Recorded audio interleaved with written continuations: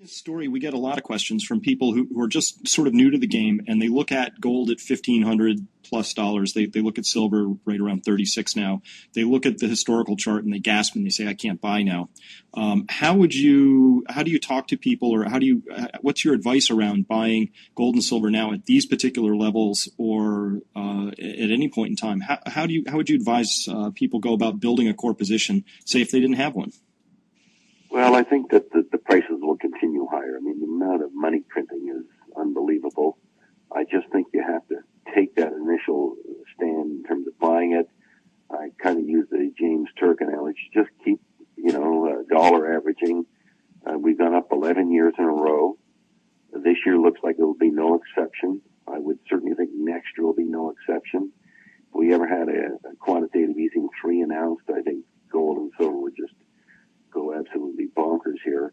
And I just think you gotta step in there and own it. That we've had these fears all the way along, at $400 and $500 and $700 and $800 gold. Everyone was afraid it was a one-time thing. I don't think it's a one-time thing. I think it's a secular thing.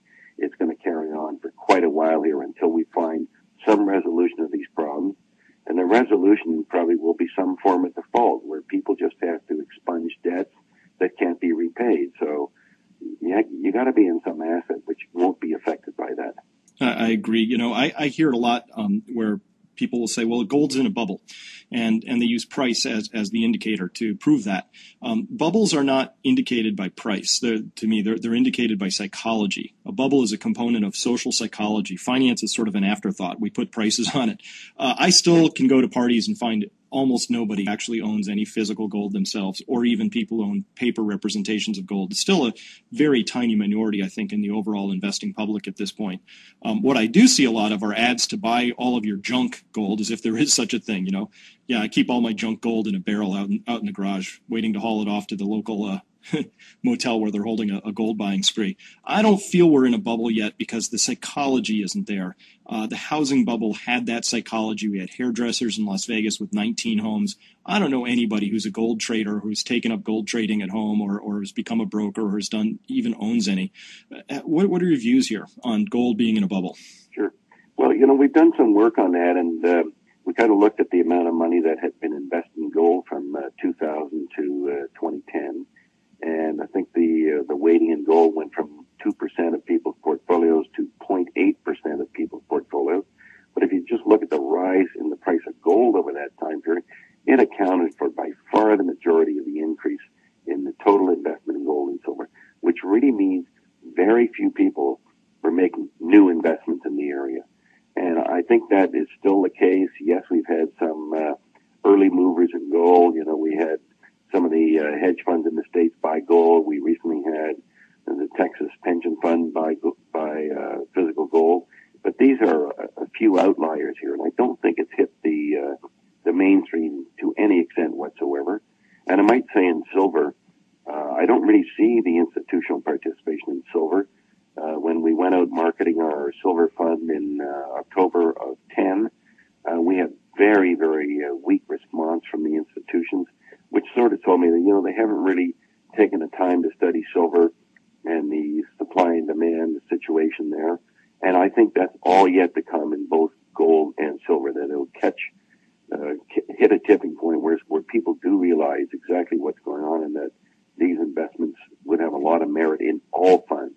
Oh, I agree, and I think that particularly longer-term funds who have a bigger view, right? So these are endowments, these are pension funds, these are people who are looking out across decades. I don't know how you can look across decades at silver and its fundamental supply-demand equation, and its industrial utility, and its potential monetary utility. For all of its pieces, I see an enormous structural shortfall over time, and that's, to me, a perfect investment opportunity, and something that anybody with a longer view would get involved in. My silver, personally, I have every intention of at least passing it to my children, but possibly my grandchildren, should I ever have any. And it's something that that is my Rip Van Winkle portfolio, because everything I look at there says there's really not very many places for that to go except to become far more valuable as we progress through time.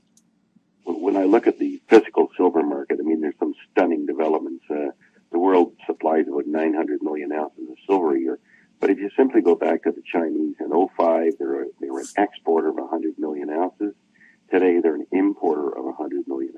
That's a shift of 200 million ounces Wow. from one source in a 900 million ounce market. And when you start looking at the fact that, let's go back to '05, there were no ETFs. Now we have ETFs that have 500 million ounces. You had hedging, which you don't have now, although there was some action put on late last year, particularly by Carlos Slim. But I think all of the physical data we see on silver is just screaming that there's a shortage. And in fact, this morning I just looked at the Silver Institute study of supply and demand for silver, and I find it almost ridiculous that they always show supply equal demand and they have a plugged-in number for investment demand.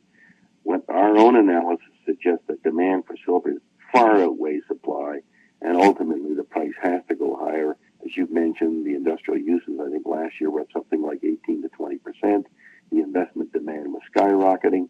I don't know where all this silver is coming from. You have to ask yourself, well, who in '05 was getting silver that today isn't getting silver? The Chinese are buying so much and the coin sales are so high. And it just boggles the mind that we don't, somebody hasn't come out and said, they can't access silver. And that's the day I'm waiting for when, let's say, Eastman Kodak says, they can't buy enough silver or there's not silver available. That'll really stun the silver market.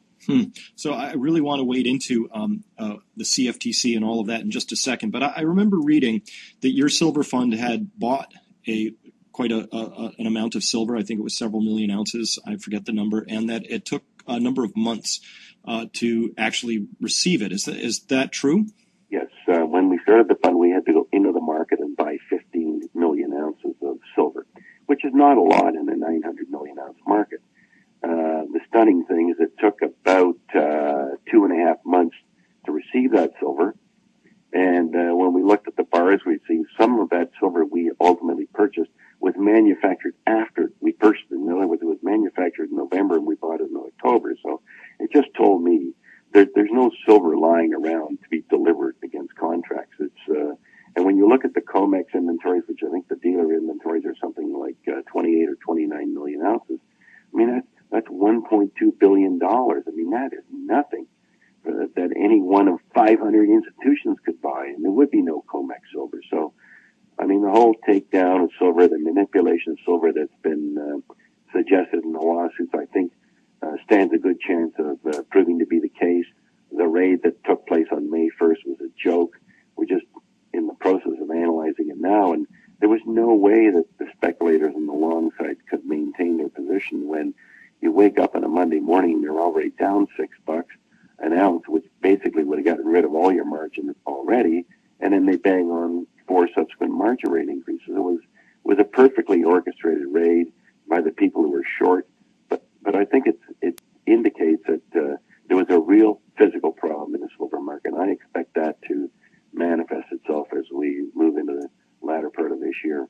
Yeah, I watched that one in real time. I was up late that night on Sunday, and I saw that huge plunge. It actually recovered a bit of that plunge, but the plunge started, I think the only markets open at that point were maybe Hong Kong or maybe Sydney, and they're tiny. So the raid started in the very thinly traded Globex market, and to me it's kind of like the analogy would be the price of beef plummets in Hawaii one night, and the next morning all of Oklahoma wakes up and finds out that their beef is worth 20% less. It just didn't make any sense to me at all. Is that what you're seeing there? Well, just imagine the margin calls. You drop $5 or $6 like that. Most people against a $48 contract probably only add up about $5 or $6 of collateral. So you have to double it overnight, and then they bang out the 4 margin rate increases. And by the time it was all over, you're down $15 off the high. Just imagine the flow of money needed to maintain your position. And of course, now we see the evidence of what happened. I think the SLV lost 50 million physical ounces. The specs were forced to cover.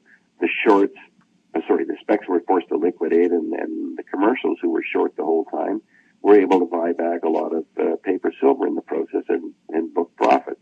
But it's such a classic setup in the silver market to force the speculators to cover. And yes, they won that little battle, but I certainly don't don't think they're going to win the war. And your view then is that somehow this is we've got the commercials, we've got the big banks. I presume you mean the bullion banks in this case.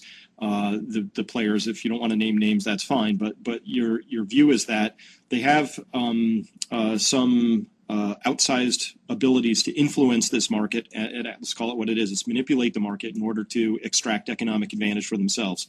Are they doing this simply because this is a bear raid strategy they know how to pull off and it's been successful and they make money at it? Or are they doing this to hold prices down? Or is it both? Or what's your view on this then?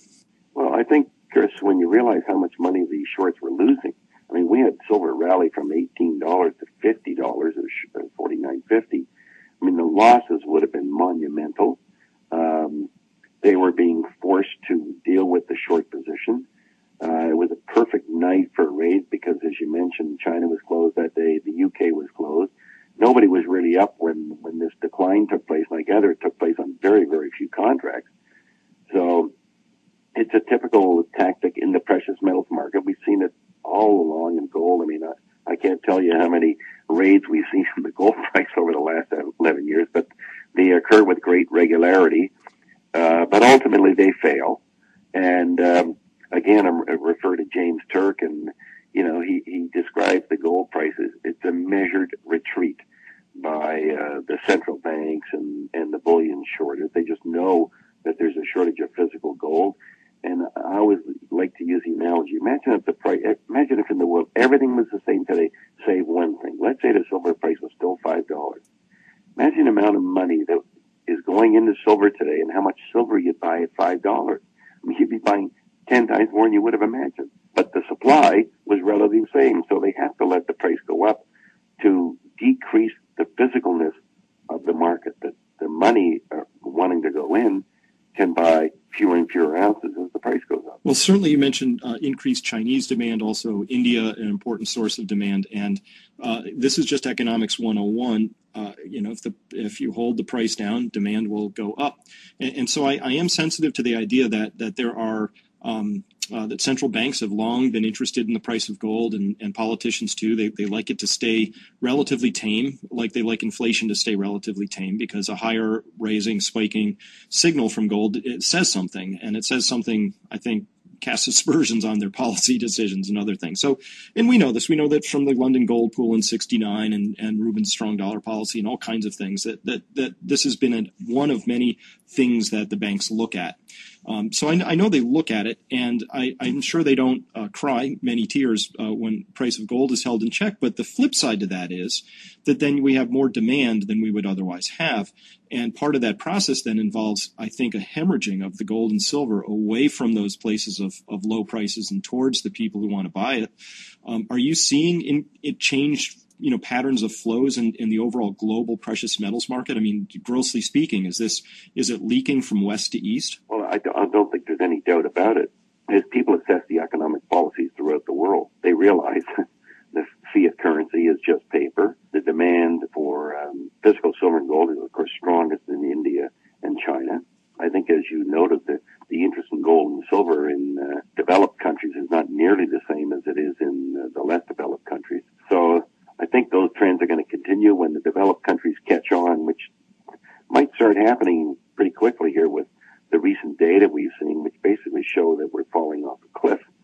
And one of the things I challenge investors with these days is, if you don't know what's going to happen on July 1st when QE2 ends, are we all just like a herd of lemmings going over a cliff here? Because there better be a QE3, or you're going to have some economic crisis. And of course, economic crises are not good for banks. And my ultimate view of what happens to gold and silver is people decide to take their money out of the banks, and there's only one place to go. And, we've seen this happen in various countries that run into trouble. We hear about, money flowing out of Greek banks, and why wouldn't it? And, the next one is money was flowing out of Portuguese banks. And sooner or later, instead of just moving from bank A to bank B, people might start moving from bank A, B, and C to precious metals, which I think is what ultimately will happen here and provide this huge supernova for gold